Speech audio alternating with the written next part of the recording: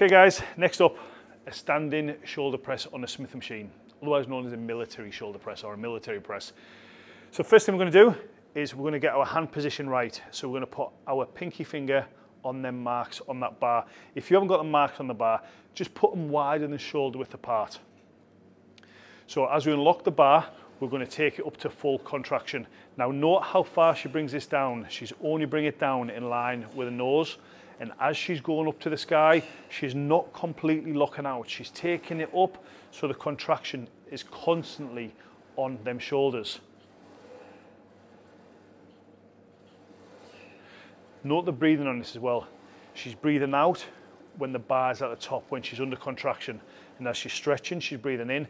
When she's contracting, she's breathing out. 2 more reps for me, Ash.